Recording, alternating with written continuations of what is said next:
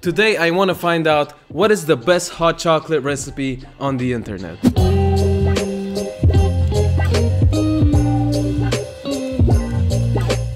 Tis the season for cold weather and hot beverages. I asked you guys, what is the best holiday cozy winter drink that you can think of? And most of you agreed that it was hot chocolate, and I agree with you guys. I selected 5 of the most popular hot chocolate videos on YouTube. I'm gonna try every single one of them and rate them from 1 to 10 in order to determine what is the best hot chocolate on the internet. And by internet I mean YouTube. Okay, first off we have Adam Ragusea with his video called Hot Chocolate with Homemade Honey Marshmallows. Okay, first I want to start off by karate chopping some 70% dark chocolate and just sort of roughly cut it since we're gonna use it pretty often today. And I will start with some whole milk. Heat goes on medium, nice and easy. Then in goes the dark chocolate. We want to gently melt it while stirring constantly. So after the chocolate has relatively incorporated, I'm gonna add just a bit of sugar because I don't like it too sweet. I might just do a little bit of pinch of salt, but other than that,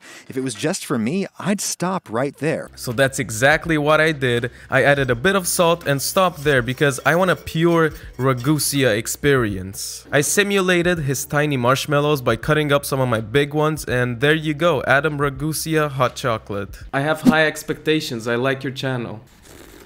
Ooh, I think it's good. It's really good, but for me, it's a bit too simple. Adam, I like it. I'll give you a 7 out of 10. Okay, next we have Hot Chocolate 3 Ways from one of my favorite YouTube channels, You Suck at Cooking. This one starts similarly with some milk and just a few blocks of our precious dark chocolate that I'm just carelessly taking apart. We're gonna slowly heat things up. We're not in a rush. It won't take long. We'll just get that milk heated up. Making sure not to boil the milk. Let's ignore that boiling again. And then we sweeten the deal up with some dark sugar. I respect this decision. So I didn't fit the requirements for not adding the ginger powder. If you don't like awesome things, I recommend not adding the ginger because this kicks major ass. So I had to add it in. And there you go, You Suck at Cooking simple hot chocolate. As you can see, this one is not very flashy, which I kind of appreciate. It's not like relying on toppings to impress you. Let's see. Oh, wow, the ginger. I respect the hell out of that ginger, Mr. Suck. Maybe I added a bit too much, it's a bit overpowering. And the chocolate taste needs a little bit of oomph, like I would have added some salt. I'm sorry, I think this is a 6.5 for me. I just have to be honest, okay? Next, we're gonna do Hot Chocolate from a Cacao Pod by DiGiovanni. But I'm just gonna follow the recipe with just normal, regular cocoa powder because I assume you don't have cacao pods at home. Now, Nick works with whole milk and a little splash of heavy cream for his base mixture. Then we add some cocoa powder, a bit of sugar, a significant amount of dark chocolate, some vanilla extract, and I haven't even gotten to the good part yet. And then I have a trick that's gonna blow your mind. Add your hot chocolate to a blender. Then crank it up. So I was gonna use my blender for this until I literally cracked it right before filming this part. So I'll just use my food processor. I mean, what's the difference? I actually don't know. And it is indeed foamy. I'm gonna try to replicate his big ass marshmallow with 2 of mine. Torch that big boy and it's time to taste. Now he did have a homemade marshmallow on top, but to me it's really not about the toppings. I just want to feel the taste of the actual liquid. He's right, it is foamy. It is like silky smooth, airy. The thing is, it's really good, but I want something more from it. Still though, this is a solid 8 out of 10. Mr. Nick, I appreciate you. Next we have a video from Binging with Babish, Flanders hot chocolate from the Simpsons movie. 11 million views. And in this video, Andrew actually talks about his preferred way to do hot chocolate, so we're just gonna follow it. So for this one, we're starting off with a mixture of whole milk, cream, and sweetened condensed milk, which I obviously cannot open properly.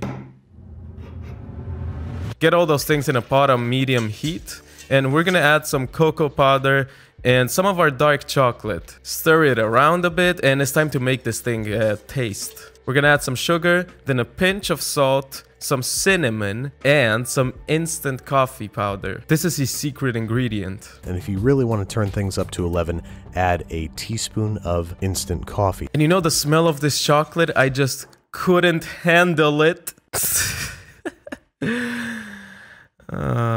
Whip some whipped cream on top of this boy and top it off with a graham cracker and light a marshmallow on fire, Babish style. Oh my god. Okay.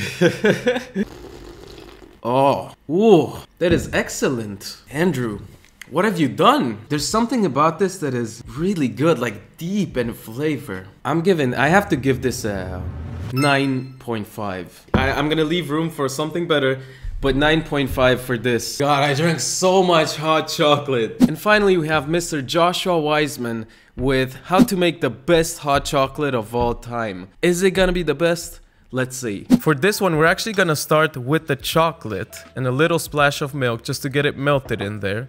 Add some cocoa powder and some sugar, and now we have a thick chocolatey goodness. We will slowly pour our cold milk while constantly stirring until we reach our desired consistency. It should be pretty liquidy at this point. And now Josh's secret is mixing cornstarch and a bit of milk and adding that into the chocolate mixture in order to thicken it up. So just get it in and stir it for a couple of minutes, and I gotta say, it became pretty thick. Look at that! It is thick. 18 C's. Now I gotta whip up some real cream, and that took way longer than I expected. And just deposit a dollop of that on my hot chocolate, along with some chocolate shavings, and there we go. Joshua Weissman hot chocolate. Okay, let's see Mr. Joshua Weissman. Oh, I want to show you something. I actually have the Joshua Weissman cookbook. You know, I'm just gonna say it. I'm a huge fan, so I'm kind of rooting for you, Mr. Weissman. Oh my god. The texture is just incredible, but it almost feels like more of a dessert. I have to compare. Okay, here I have Babish and Joshua Weissman. I think these are the two contenders. Oh, I gave this a 9.5. I'm gonna give this a 9.4 because they're really close. So congratulations, Mr. Andrew Ray from Binging with Babish. DM me. Anyways, thank you so much for watching. I appreciate you so much for sticking around. If you are not subscribed, what the hell are you doing? Just subscribe. And if you have other video suggestions, if you want to see me do something specific, make sure to drop a comment or DM me or whatever. I will respond to every single one of you because I love you. Take care of yourselves, and I'll see you next time